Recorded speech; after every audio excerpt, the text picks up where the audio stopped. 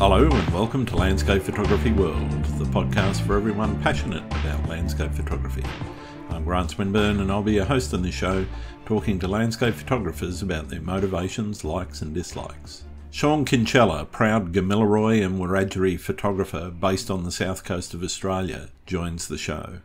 Sean is a true innovator for modern digital Indigenous art, using his graphic design skills to produce NRL jersey designs alongside his HipHop and RNB music and photography. His images are primarily coastal, featuring wildlife, stunning landscapes, or even underwater imagery. Known as Local Famous on Instagram, Sean explores the south coast of New South Wales to create his stunning images.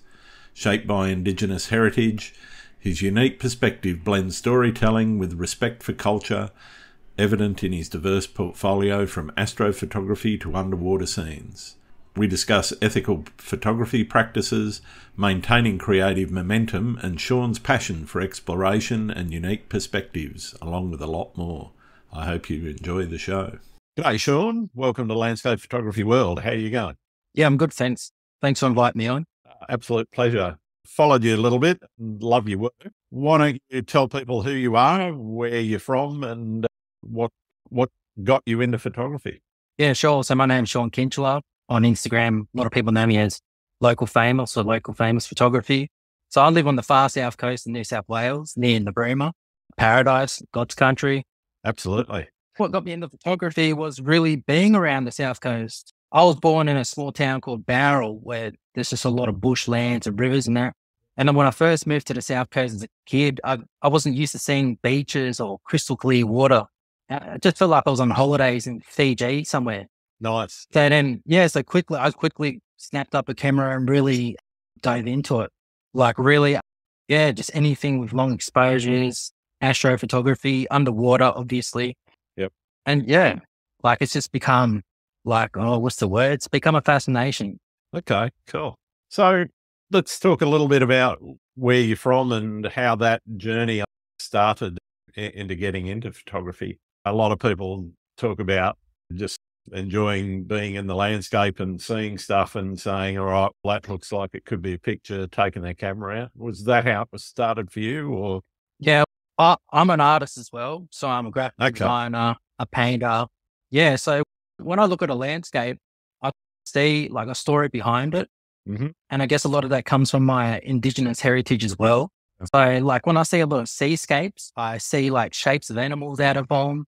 And around the south coast, we've got loads, and then we've got horsehead rock, kangaroo rock, sharkhead rock. We got the landscape on the south coast, there's so many stories to tell. Yeah. And it's fascinating taking a picture and then the picture and the landscape telling the story itself. And depending on the viewer, everyone sees that story in a different way as well. Yeah, right. You mentioned your Indigenous heritage. I'm interested in talking about how that has shaped some of your photographic style and how those stories interconnect with the landscape in which you're actually taking photos. Yeah. Like I was saying before, I'm an artist as well. So I've been painting since I was in primary school. And a lot of my inspiration for photography and painting comes from both the land. So like I might be flying my drone, taking photos of the ocean, and I'll see certain patterns from the water ripples and that, and then I'll paint that onto a canvas and tell the story of the waters through the patterns and whatnot. And same with photography, like I try and see something that's not there, like the animal sculptures, the flow of water, the way it flows around the seascapes, and really try and put a story behind it. Mm. And then it makes me think, especially being around here, there's not a lot of light pollution. So being out at nighttime, taking photos of the stars and whatnot, and it makes me think how like my ancestors would have viewed the stars back in them days. And and just growing up listening to stories from my nan and that, my nan was Stolen generation. So my family originally come from Moree. Okay. And my nan was relocated. So that's how we ended up on the south coast. Living away from family and that, I've been drawn to photography and art a lot more because that's my way of connecting with my culture while I live away from my family. That's awesome. Yeah. And I guess what really started you with getting into photography itself? What was it that sort of triggered the bug? Because it's definitely a bug for me. I know that. Yeah, I'm just anything creative. I'm into doing anything creative, and I think with photography, I like a challenge. I love learning new things, and it just feels like with photography, there's just an endless amount of things you can learn from long exposures. Yeah, the underwater, like focusing, it's all a challenge to me, and it's something that I've just found myself. I haven't stopped learning. I'm YouTubing things every day. I'm reaching out to other photographers to see what gear they're using, and yeah, just trying to really develop my own style, which is like really difficult. And I've read a lot that it takes a lot of photographers years and years to develop their own style. Absolutely. Absolutely. You mentioned setting creative challenges for yourself. Do you have a process around that, or is it something that's a bit more organic? It's something I think everything that I do comes natural, but I try and do things that no one else has done. A lot of the places down here have become really popular, and everyone has a photo of Horsehead Rock. Everyone has the Milky Way behind Horsehead Rock. So I find myself venturing out, walking along the coastline, looking for places that not many people have been to. Yep. And looking for an image that no one else has done yet. Yeah. I think you mentioned a few of the iconic places. I was down that way myself. And yes, I shot Camel Rock several times. And I actually think I got one of my nicest shots of Camel while I was down there. But we stayed at Gillard's as well, at Gillard's Beach, which I know it's reasonably well known, but it's not. It's a little bit off the beaten track. It's not one that you can just drive past and go, oh, there it is. You've got to know where to go to get there. Yeah, that's a lot like a place, Cudagy. Yeah. Have you been to Cudagy? Yeah, I've been to Cudagy, yeah. Yeah, one tree. A lot of people know, like they can see it, but they don't know how to get to it. Yep. So yeah, it's a good thing, like in a way, yeah. Restricts the number of people. Yeah, yeah. Do you set yourself goals, and is it important for you to have goals in your photography? Yeah, everything I do is goal orientated. Otherwise, I feel like I become stagnant and I get a bit bored. So I try and set myself goals. Like this year, I wanted to focus more on star trails, like full star trails, and focus more on split level underwater photography. Yeah. So there was a lot of places that I wanted to go to Horsehead Rock and get a half underwater, like a split level shot with Horsehead Rock from the puddle that's in front of it. Yep. I feel like that hadn't been done before. Another goal I wanted to do was go to Bermagui Blue Pools. Yeah. Get a half underwater, half above shot with the Milky Way at night. Nice. Yeah. That'd be cool. Yeah. Something different, something that hasn't been done before. And I think that's the biggest challenge. In terms of those sorts of challenges, obviously experimenting and doing things like that also comes with a level of failure or failure. You've got the idea in your head and you go out and try it. And sometimes it doesn't work. How do you deal with that? It's frustrating. It really is. I find like instead of cutting my camera gear out, I feel like my iPhone's my best friend. If I'm out scouting the place, I'll just take photos of the place and I'll try and set it to the focal length of my iPhone. And I'll take several shots so I know which length to bring when I'm actually coming down to do the task. But it can be really frustrating when you've got an image in your mind or something you want to do and it just doesn't work. I think split level photography, underwater photography is one of the hardest things I've done. It's so hard to focus underwater and above the water and just so much technique to it. So it's quite frustrating when you're out in the field and like you've driven a couple of hours to get to a place and it's just not happening. Yeah. But at the same time, me personally, I work better under pressure. I look around and see if there's any other spots around in that area where I could take a photo that I can at least take something home. Yeah, cool. In terms of that experimentation, when it does work, what are you recording how you've done it so that you can use it again later, or are you just trying to do stuff totally unique? And once you nail it, that's it, done. You're on to the next. That's it. I am noting all my settings and what I'm doing in my notepads. But once I nail something, I'm bad for it. I'm compulsive and I just do it over and over again until I feel like I'm doing this too much now. Yeah, I know that feeling. I think you just mentioned that you're still searching for your style. I can see a sense of it starting to appear. Certainly in your more recent stuff, it's starting to look very consistent. And I don't mean that each image looks the same. I mean that there's a style around the feeling. It's starting to become more cohesive. Where do you see yourself on that style journey, and where do you see it taking you in the future? I feel like I'm starting to get there. I feel like what you're saying, it's becoming more consistent. I look at my Insta profile and I can see the difference from when I first started. Everything just, it doesn't look like it interlocks. And as I'm slowly coming to now, it all starts to look consistent and not the same, but it has like that same style. So I feel like where it's taken me now is I'm trying to merge what I'm doing with astrophotography, also with my underwater photography, and yeah, just everything I'm doing. I'm pretty much doing everything like landscape, seascape. I'm trying to find a way to make that all connect with each other and have that same look. Yeah, cool.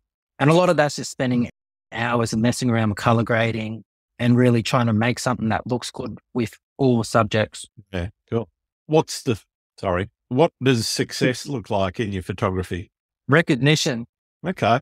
I'm really aiming for recognition this year. I wanted to start entering a lot more competitions, Sony competitions, photographer of the year competitions. Yeah, I think that's a big thing. I think living in such an isolated place, like the room is an isolated place. Yeah, you don't get much recognition because a lot of people don't see your work down this way, as opposed to living in a city. There's a lot, you don't get to connect with a lot of people down here. There's not many photographers that get together and shoot.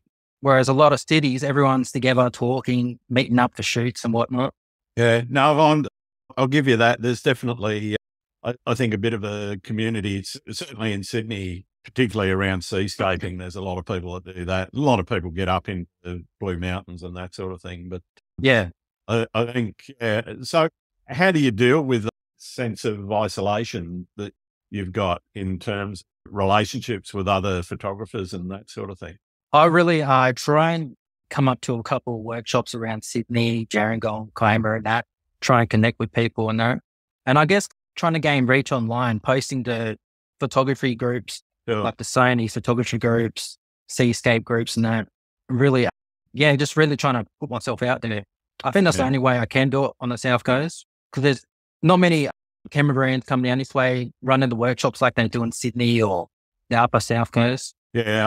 I guess it must be tough to get involved in some of those sorts of things. Yeah, because Sydney is probably about a 4-hour drive from here. It's not too far, but it is just to get in the car and go for a workshop. Yeah. And Narooma is just that little bit beyond, isn't it? Yeah. And there's a lot of workshops closer in Canberra, but when you're more seascape focused. You're not going to get a lot of seascapes in Canberra, no. Nah. So are you doing this full time or is it part time? How does photography fit into your life? Yeah, I work full time at the Aboriginal Medical Service in Narooma. So I'm an audiometrist full time. I go into all the schools testing all the Indigenous kids for hearing losses and ear infections. So I do that from Ulladulla to Eden. When I'm not doing that, I'm at home painting. And when I'm not home painting, I'm out in the field taking photos. I feel like I'm just relentlessly 24/7 work, trying to stay persistent until something happens. Yeah, fair enough. Is a goal of yours to become a full-time artist? Yeah, I'm pretty much working as a full-time artist as right now. I do a lot of jersey designs. I designed jerseys for Parramatta Eels last year, the year before, and this year. I've done a lot of other jerseys and that, design clothing for workwear. Yeah, I'm pretty much working full-time as an artist as well. Okay. And how do you find that work-life, photography, everything else balance? It's kind of working for me. I try and use my artist profile to boost my photography profile. And in the audience that I'm reaching with my photography, I try and use that to connect with my artist background as well. Yeah, so it's working for me. The balance is pretty good. I just love being outdoors. I love staying busy and consistent. Excellent. So how do you bring that brand of yours out into the world? Is it something that you are working on to try and get your name out there? Oh, yeah, for sure. It's definitely, even just the name, local famous. I got that because growing up, I moved a lot. My parents moved me around a lot. And then when I reached to my teenage years, I grew up and moved back home, met up with my family that we were disconnected with. So I lived in so many different towns. Whenever I went somewhere, whenever one of my friends went somewhere, they knew someone that I knew because I lived there. And that's where the word local famous comes from. And then I thought local famous, such a unique name that someone would remember.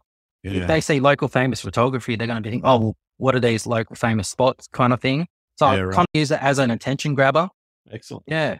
what do you think is the most important thing to remember about marketing your personal brand? For me, it's my integrity. My integrity is, especially with my Indigenous background. I feel like when I share a lot of my Indigenous artworks or my family, like photos of my family and that, I get a lot of people dropping off due to political stuff around Australia Day and all that kind of stuff, which is a shame. But it's a letdown. But at the same time, I've got to stay true to myself and who my family is and whatnot. Yeah. Talking about family, things like that, what ethical considerations should landscape photographers keep in mind when photographing on places that might be sacred? I was down at Biomunga, which is down near Tathra, or between Tathra and Bega, actually, about a week or two ago. And one of the things that I noticed there is obviously signs saying don't go down into the creek because it's a sacred spot. And they've built a beautiful walkway that you can stay out of the little valley where the waterfall and everything is and the sacred pool. But I also noticed there was a number of people, they weren't necessarily photographers, but they were just tourists with their iPhones or whatever. And they were merrily just getting down there and going for a swim in the creek and whatever. And I guess, how do things like that present themselves to you as an Indigenous person? To me, I think just the biggest thing is just having respect. And if you're not sure, reach out to someone in that community. Like there's a lot of land councils around here. Reach out to the land council. Even if you ask someone like, is it okay if I travel down here, or meet up with someone that's local to ask them to take you? And then it's right. I was actually having this conversation with, I've done my scuba diving course over the weekend. Okay. And we're out at Tollgate Islands out Bayman's Bay. And I was like, oh, it's such a shame that we can't go in there because it's a reserve and it's protected. Yeah. Because there's so many seascapes around that island, so beautiful. But at the same time, I understood why, to preserve it, respect it. And some people just don't have that respect and would ruin what's out there. Yeah. Mm. So I think, just having the respect. If you're not sure, ask a local. And I guess that's all you can really do. Yeah. To me, I personally think it's a really important topic for landscape photographers in particular to remember. There was a bit of a kerfuffle recently with somebody who got fined, I think it was down in Tasmania, for flying a drone and taking photos without having a permit. And to me, it's no different to that. There's, it might not necessarily be federal or state law, but to me, there's rules and laws that need to be followed. And I'm really passionate about making people aware of some of the things that they need to be thinking about when they go into these areas. Yeah, like some of them things might seem harmless at the time, but if everyone's going down and doing it, then it can become a problem. Yeah, exactly. Yeah. And there's nothing wrong with reaching out to locals or the local land council and whatnot.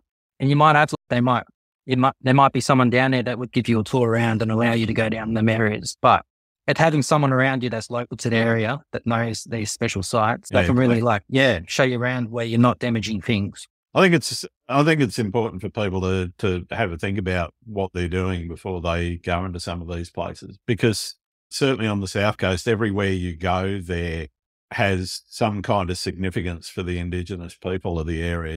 Gulliga, which is the mother mountain down there at the back of Tilba, for example, and even some of the islands off the coast. They've all got their stories and their place in the Aboriginal culture. And I think learning about that helps you understand the landscape and understand how people have related to the landscape for 40-odd thousand years. Exactly. And then the South Coast was a big meeting place for a lot of tribes around Victoria.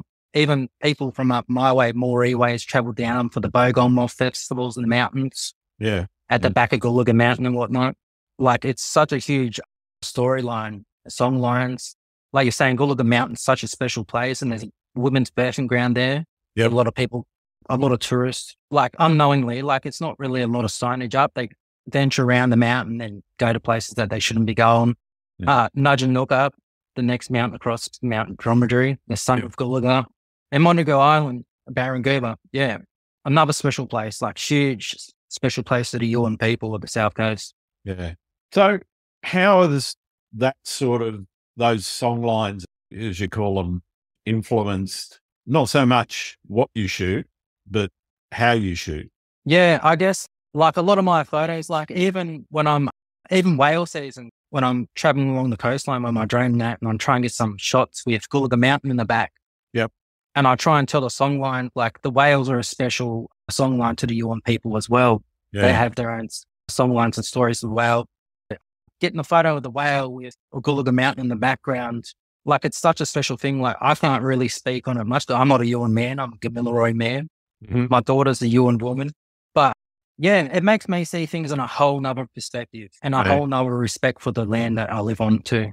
Yeah.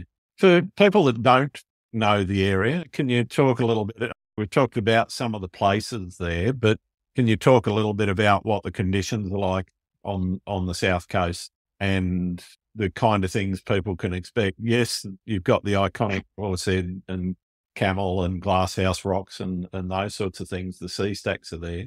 But I guess talk to me a little bit about some of the other things people can expect to see down there. Oh, the South Coast. I'm lost for words sometimes when I'm explaining it, especially when I go home and tell family about it. There's no place like it. Starting at Jervis Bay, the whitest sands in the world, aqua blue waters, grey nurse sharks, wobbegongs, Huskisson, all the way down to Ulladulla, Pigeon House Mountains, a good walk, a good bushland lookout, down the Borley Point, another beautiful place, beautiful beaches, Pebbly Beach, the Murray Marine National Parks. A lot of people go down there and see the kangaroos on the beach, the winners. Yep. Turos Heads, another beautiful place, a lesser known place. Like just last week, someone filmed a goanna walking off the beach, swimming through the ocean up to a kayak. Oh, wow. I've never seen it. I've never seen a goanna swim in the ocean. I'll have to go looking for that now. Yeah, it's on Facebook. Yeah, type in Turos Heads, goanna. Yeah, down the room, like everyone's familiar with the room. There's a lot of lesser known places that are hidden in plain sight, like Kangaroo Rock. I don't think you've seen Kangaroo Rock. Down at Glasshouse Rocks. Taken a couple of shots of that in Glasshouse. So I've actually got a nice shot of Glasshouse on the wall here that I caught just as the sun was setting, and it's just across the top of the sea stacks. And beautiful. And they're reflected in the water on the sand at the bottom and everything. Oh, yeah, how beautiful. But yeah, Kangaroo Rock, not even a lot of locals know about it. When I put up you can walk past it, unless you're actually looking at it from a certain angle, you're not going to recognize it. Yeah, you're not going to recognize it. Other beautiful places like One Tree at Cuttagee, the Arch at Gorilla Bay is another special, beautiful place. Yeah, I haven't shot down there. It's definitely on the list. There's way too many. Have you seen the Arch? I have, yeah. Yeah, that's a beautiful spot. That was another spot that I've seen. A lot of locals try and keep it hush. They don't want people knowing about it. Very hard in these days, though. Yeah, it's very hard. So I actually got someone to show me where it was. And that's where one of my challenges was. I tried getting that split level shot of the Arch, half underwater, half above, because I hadn't seen that done before. Yeah. Burnagui, obviously Horsehead, Camel Rock, the Gulliga Mountain. There's a lot of huge rock with stories behind it as well, up on the mountain. Where else? Cuttagee, Arraganoo's a lovely place. Yeah, I love Arraganoo. It's one of my favourites down there. Mind you, I've got a lot of favourites down there. It's endless. Yeah, it is. Arraganoo is so lovely, the big, large pebbles on the beach. Yeah. I love that. But yeah, there's so many places I still haven't discovered. Mystery Bay is one of my favourite places. If anyone gets a chance to go check that out. Yeah. There's a camping ground right on the headland around crystal clear waters. It's probably one of the best spots to watch the whales as well. Yeah. Whales come closer there than anywhere else on the coast. Nice. Yeah. Let's get down here, explore it. I'm still exploring it. I spend endless days just hiking along the coastline. Yeah. Have you got a spot that just keeps calling you back? Mystery Bay. Yeah. Okay. Yeah. I love Mystery Bay, Gorilla Bay. Yeah. Yeah. Kangaroo Rock. They're all special to me. Yeah. Awesome. What's your most memorable experience out shooting? I think my most memorable was Horsehead when I first moved to the coast. Yeah. Just seeing it in the photos, like just seeing it in person just doesn't do it justice. Yeah. The size of it, like it's just majestic. Well, even just getting to it. Oh, yeah. You've got to time it. You've got to make sure that if you don't time it, you've got waterproof bags and whatever. Otherwise, you're going to go for a swim. I've been stuck over there a couple of times. Lost track of time. Just you got to take a pack. Got to get this shot. Otherwise, if you do get stuck, you're there for a few hours, aren't you? Oh yeah, I actually lost a drone there a couple of months ago. Oh no! I was trying to do a halo around Horsehead. Oh yeah. And the wind blew it against the horse, and I was like, oh damn! But it definitely is a place you have to check the conditions before you go out. Yeah, it can be really dangerous. It can be a really dangerous place. Not even just the water and that. There's a lot of snakes, fallen rocks from the cliffside as well. I see a lot of people trying to hang off the lookout at the top. And it's just like, why? Yeah, I don't understand that either. Nah, but yeah, and the whole coastline's beautiful. Snorkeling, underwater photography, it's endless. Yeah, it's fantastic. You got any horror stories? I was actually hiking from Mishu Bay along the coastline towards Tilba to do some astro stuff. Yep. And I was by myself because obviously no one really likes photography down this way as much. So I'm always on the beaches by myself at night. Yeah. And I got halfway to Tilba and the tide rose up and I was stuck on these rocks and I kept looking up at the bush and there was like glowing eyes and that. And I was like, oh, it's just kangaroos, just trying to ease myself. Yeah. And I was walking along the beach and I seen these big dog paw prints. Well, no. And I was like, oh no. I was like, look, there was no human footprints even, so it wasn't dog walkers. And I got stuck on the beach, so I had to cut back through the national park. And as I was looking for the national park, there was signs up saying, beware of wild dogs. And I was like, oh no. I didn't even know they had wild dogs down here. So I was Googling on my way back through the bush and learned there was dog attacks last year. Oh, yeah. Wow. Yeah, people got attacked with wild dogs, their cattle being killed. And I was domestic dogs that have gone wild, or are they dingoes? Nah, dingoes. Right. Dingoes. And a lot of the dingoes are bred with the domestic dogs. Yeah. Become feral. So it was like one of the moments I was like, oh no, what have I done? It deterred me from not wanting to be on the beach by myself at night. So yeah. Wild dogs. What has the practice of photography taught you about the world? I think I view the world in a whole nother respect with photography now. I was thinking about this the other day, just looking at Australia Rock in the Rima. Yep. Just how much it's starting to degrade and fall apart. Yeah. And I just think like all these things aren't going to be around forever and we really have to look after things. Yeah. You've only got to have a look at the 12 apostles, which is now 6 or 7, I think, are left now. They're sea stacks. They used to be part of the mainland cliffs and they've carved off. So it's erosion that is constantly working at these things. And Australia Rock and Horsehead and all of those, they're all symptoms of the same thing. And you're right, they won't be around forever. Yeah, and I think also, like, I also lived in Batemans Bay and the water up here is not as clear as in the Rimmers. Yeah. And a lot of people are saying it's from tourism and people leaving rubbish around all the time when holidays come. And I think just respecting our waterways, like, the Rimmer's paradise. Like, you don't got to fly to Fiji to see crystal clear water. You can go to the Rimmer. And that's another thing that could be spoiled if not taken care of. Absolutely. Absolutely. What about how you learnt to process and learnt to do your photography? Where did that come from? Was that formal learning? Was it self-taught? Did you have a mentor or anything? Nah, a lot of it was just YouTube videos. Okay.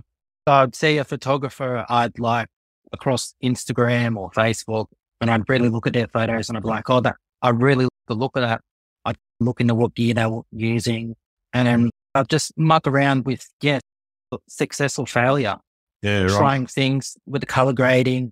Like I'd look at a technique I learned last year was time blending. Like I'd always looked at astrophotography photos.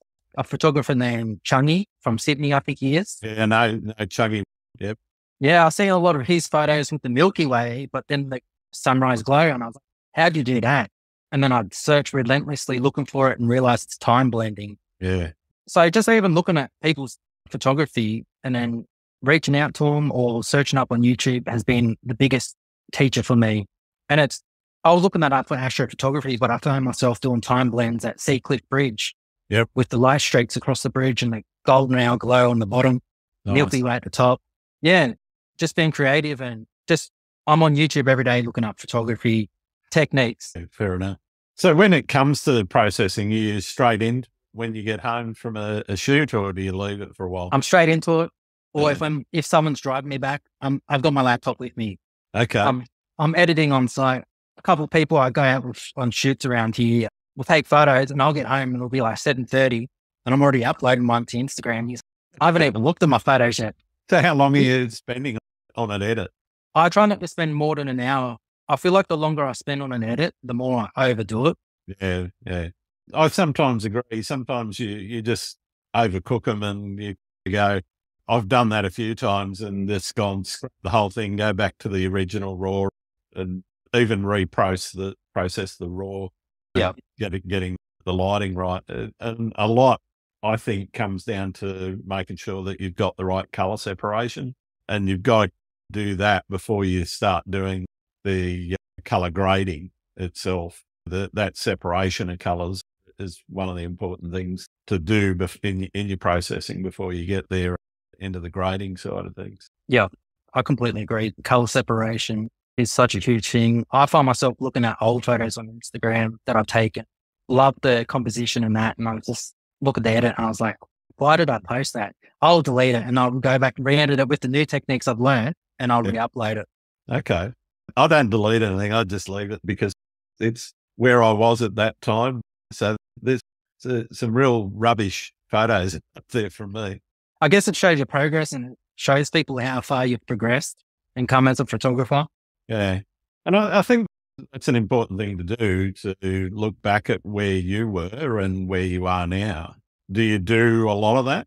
Yeah, I definitely do. Especially like with astrophotography and stuff. I'll look back, I'll pixel peep how sharp I got stars or how much noise there was in a photo, where my focus was. As I've journeyed with photography, I've picked up techniques like focus stacking. Yeah. And then I was just going for a phase of focus stacking everything. And then I've grown into watching people edit their photos on YouTube and adding depth in that. And I'm like, oh, maybe I shouldn't focus stack. Maybe I should leave that depth in the background. But I guess it's like what you see when you're out there and what you want your edit to be as well in a creative perspective. Oh, it's all about creative choices, isn't it? You've got to decide what you're going to do. And sometimes that starts in the field or even before you get in the field. But other times it's a process that you get into at the end. Yeah. What do you think about the new AI photography stuff? I don't see, if you're talking about the stuff inside Photoshop, for example, where it'll do autofill and whatever, I think that's okay for some of the edges of things. I really like the object removal tools. Oh, yeah. Just get rid of rubbish. When I say rubbish, it's just extraneous stuff that you don't want in your composition that was there. And yeah, okay, there's some people that say, well, that's the shot and it's got everything in it. But to me, there's a telegraph pole that's in the middle distance that is a bit of a distraction. I'm gonna ditch it because I don't want to. That's not what the scene's about. You know? Yeah. No, I was talking about like how they generate whole images. Oh, the IA generated imagery. I don't call that photography personally. To me, it is, and I'm not even certain. I guess you could call it art. There's a art in creating the prompts that you need to put together to come up with something that you want. There's definitely some ethical questions around what's fed that image. And I know that there are people that have taken their own photography, fed that in and used that as the base. That's legitimate. And that, I guess, is a form of art. I just don't, in terms of landscapes, I don't see it as being something that is terribly interesting, because a fake landscape that doesn't exist doesn't really interest me. Yeah, it might be pretty to look at and you go, oh, that's nice. But beyond that, not that fast. I would be worried though if I was a product or a fashion photographer and I don't mean the top end guys. I'm talking about a middle of the road photographer in those genres, because I can see companies with dollar signs in their eyes saying, oh, I can do this for virtually nothing, as opposed to paying $300, $400, $500 an hour for a photographer plus models, plus all of the extraneous bits and whatever that they'll get charged for. Yeah, no, exactly. And I think for me, it's real ethical as well when people post it up as a photo and don't really put it out that it's. Oh yeah, anyone that's trying to deceive people, bugger that. That's just being dishonest. Yeah, like I felt catfished a couple of times, seeing a seascape with these pretty flowers on the edge, waves, a starburst. I'm like, where's that? Yeah. Try and look it up and then realize that it's not even real. I'm like, no, that's it. I saw Kenneth Rose actually. He posted something. I think it might have been on Facebook. I'm not sure, but he had one of his images fed into an AI and a photography in inverted commas group posting without any kind of credit to it. And he posted his image and their image side by side. And yes, they're different, but you can see where the AI generation was based on his image. Because the elements that are in there, I think it was a cactus with a moonset. And he took the time to go out there into the desert and take this photo of these cactus and the moon setting and these clouds across it and whatever. And somebody's literally ripped that image and fed it into an AI and then trying to palm it off as actual photography. Yeah, see, that's unethical. And then I guess people don't understand that as well. All the hours people spend at night, especially with astrophotography. A lot of their nights, you can get 1,000 images and there could be one thing off where it's focus and that could be a whole night wasted. Yeah. So a lot of people invest countless nights out in the field. And then for someone to come and just feed it to AIs, especially. Think of taking a full moon shot. You get one of them a month. Every 28 days, there's a full moon. So there's lots of opportunities, but that full moon won't be in exactly the same spot in 28 days to where it is there. So if you miss that, then you're actually talking about 12 months before you can 12 months time. Take that shot again to get the exact shot. You can take one that's close, but won't be quite the same. And anything can change in that time. That cactus could die. Absolutely, yeah. Anything. So yeah, I think if the person's not going to credit the photographer, that's just not, it's not right. Yeah. I guess one of the things I'm always interested in is how you look at your work into the end product. Are you printing much of your work or are you just posting it on social media and it's only ever seen there? I have been doing a lot of prints lately. I have had a lot of people requesting them. And yeah, I have been doing a lot of prints, but only for local people. Yeah, right. So a lot of my stuff is just for social media. Yeah, cool. There's absolutely nothing wrong with that. I'm just interested. To me, one of the things I do is I actually, and I'm in the middle of creating one at the moment, is create a book each year. I don't try to sell it to anyone. This is like the old photo albums. I'm an old fogey, so to me, there's nothing nicer than leafing through a nicely printed book that actually has your work in it. And it's not every shot. It's just selected shots get in there. And to me, it's one of the nicest ways of actually engaging with your own photography. Yeah, 100%. I feel I was going to do one of them coffee table books as well, just to sit around for guests to come and look at when they're at home having dinner or something. I agree. I think it's a good point of reflection. Cool. What do you do if sorry, I'm going to ask that again. Have you ever hit a creative wall? And if so, how did you deal with that? Do you have any techniques that you can share that you might have used to get around those creative slumps that people get into? Yeah, I get creator's block quite easily. And it could just be from like my everyday life, like mental health. I could be feeling a bit down every week. And then something that I was trying to achieve in photography just wasn't happening for me. The creator's block would just hit me hard. And I'd find it so hard to get out of it. I find the easiest way for me to get out of that is to try something completely different. Yeah, right. Persist with it so I don't get frustrated from not completing it, as determined as I am sometimes to do it until I accomplish it. But I feel like to get my creative block back, I'll go from, say, astrophotography to underwater photography until I'm happy with something. I'm like, oh, that's a mad shot. And then it boosts me back up. And then I'll go back to what I was trying to do before with a level head. Cool. What do you think is the future of photography? I think the future of photography is tourism. Now COVID's over. A lot of podcasts, product reviews, but it's scary with all this AI stuff as well. I think about that a lot. Yeah.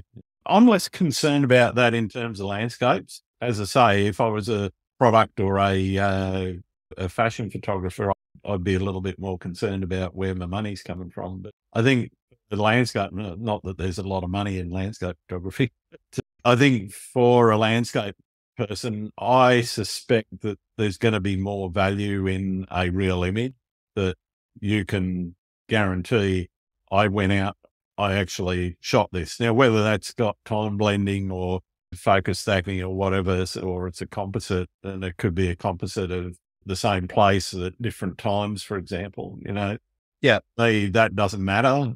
What matters more is that you've actually got off your backside and got out there and done it. I completely agree. I was talking to someone about that the other day with composite photos. A lot of people in astrophotography, they'll get a photo of the sky, they'll go to a location a few weeks later, get that location and just blend two different times. And a lot of people find that unethical, but I think you're out there in the field. It's your creative direction. Yeah. If you want to do that, just be honest about it. Yeah. As long as you're open and transparent about it, I don't think there's any issues. And even if you have incorporated something that's AI generated, at the moment, I mostly use the tools in Photoshop more for removing stuff than adding stuff. Just normal stuff, yeah. I've played around with a crop just to see what it would do if you've got your lines a bit out of whack and you put a crop and a generative expand just to fill in the corners that you cut off. Yeah. I don't have a massive problem with that. If it's just a water or grass or sky, it's not material it's not like I've drawn a box in the middle and said, put a seagull in the middle of my shot or whatever. Yeah, no, I completely agree. I've been stuck with some underwater shots where the reflection of the ripples have looked perfect on one half and on the other half it's just been straight lines, and I've played with that, trying to fix it up. If you're open and honest about it, I don't have a problem with it. Oh, 100%. And then like you're saying, it's not like you're drawing a box and like putting a UFO or a black swan flying across Coolaga Mountain. Like just adding elements all in there. Yeah, you might as well just AI generate the whole photo. I remember seeing somebody did the aurora over the Opera House. So it was looking at the Opera House from the Harbour Bridge side of things. So you're looking east, but there's this aurora coming up over the top of it. Last. It was like, okay, that's an interesting creative choice, but definitely not possible. Yeah. Oh, yeah. There was a photo I done at the Arch in Gorilla Bay, a composite photo with the Milky Way rising along it. And it's just one of those spots that just wouldn't happen. Yeah. But I also put in the photo, this is a composite. I've always wanted this to happen, but I know it's not going to happen. Yeah. But this is just, I wanted to see what it looked like. Yeah, fair enough. What's your favorite thing about being a photographer? Endless possibilities, endless creativity, just being out in nature, setting all new spots. And yeah, not sitting at home watching TV. I just love being out in nature, seeing everything, going to new places. Yeah. Learning. I love it. Yeah. What's your least favorite thing about being a photographer? The money, the pricing. You just never stop buying things. There's always something that you want next. Yeah. I've got to get this lens. I've got to get this flash. You do get a gear addiction, unfortunately. Oh, it gets me in arguments at home all the time with my partner. Yeah. What are you buying now? Yeah. I'm being fairly judicious about what I'm still using a 6D. I haven't jumped to mirrorless yet, but I guess at some point I will when this thing dies and I'll need to replace it. It'll have to be a mirrorless, I think. Yeah. I was talking to another local photographer today about camera upgrades. You probably see him online, Josh Birkinshaw. Yeah, I know Josh. Yep. Yeah. He come over today, me and him were talking about upgrading. And then there's just not really much of a point. Like, yeah, new cameras are coming out all the time with little features, but they're always missing something. Yeah. Like each camera model has its own little thing. It's not like you can do video and photography all in one. So I guess unless it's worth upgrading, save your money. Yeah, absolutely.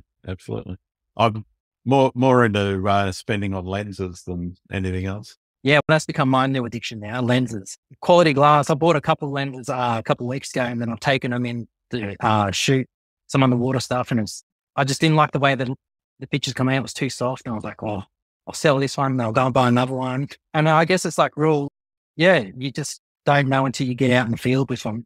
Fair enough. What's the best and or worst piece of advice you've ever been given? The best or worst piece of advice? Oh God, that's hard. Like with the photography? Or just No, it could be life, the universe, anything. Well, the best piece of advice I got was probably from my uncle. He said, some names will open doors to you and some names will close. So like when you're name dropping, say family members or friends, some people are like, oh, such and such, and that's so good. And other people might just change their whole opinion on you because you're associated with it. Yeah. But that is probably the best piece of advice I've ever received in life. Yeah. Some names will open doors and some names will close them. Yeah, that's nice. I like that. Are there any photographers out there that you think I should be talking to? Like I was saying, I'm on the South Coast where there's not many photographers. There's a really good photographer. I feel like he's pretty well known on Instagram, and his Instagram name's Two Locked Aussies. Yep. I think he's a really underrated photographer. I go out and shoot with him every now and then. Mm-hmm. And the only other two photographers I've been really paying attention to, or three, is Josh Birkinshaw. Yep. Jordan Robbins, if you've seen his stuff. I can't say I have, actually. I might have, but I don't recall his name. He's probably like one of the best underwater photographers in Australia. Cool. He's from Jervis Bay. Yeah, look him up, Jordan Robbins. He does a lot of split level photography as well. And actually, now you've said what he does, I do follow him. Yeah. Yeah, amazing. Yeah. And Changi, I can't really think of anyone else. But the last three are pretty well known photographers like Jordan, Josh, and Changi. I've had Josh and Changi on the show before. Yeah. Yeah, Two Lost Aussies. I'd give a shout out to him. All right. I'll give Andrew a shout then. Yeah. All right. Well, thank you very much. It's been wonderful talking to you. I've got one more question, and it's the one that a lot of my listeners are trying to get to the bottom of. Do you like pineapple on pizza? Love it. Who wouldn't? It's my favorite pizza. Awesome. All right. Thanks so much, Sean. It's been wonderful having a chat. And I'd like to give your stuff a bit of a pump now and let people know where they can find your work. Oh, thank you. I appreciate you reaching out, and love your work as well. Thank you. So where can people find your work, mate? On Instagram, Local Famous Photography, on my photography side. A lot of my artwork on Local Famous. Yeah, just anything. Type in Local Famous, you'll see my name come up. Cool. On Google, social medias, it comes up straight away. No worries. I'll go hunting and I'll put all the links in the show notes for you. Cool. Thanks. Appreciate it, Grant. All right. Thanks, mate. All right. See you, buddy. Thanks again for listening to Landscape Photography World. I hope you've enjoyed the show, and keep listening because I'll be joined by some great guests in upcoming episodes. You can find my work in this podcast at grantswinburnphotography.com. I'm also on Vero, Twitter, YouTube, Instagram, and Facebook. I'm Grant Swinburne. Hope to see you out shooting soon.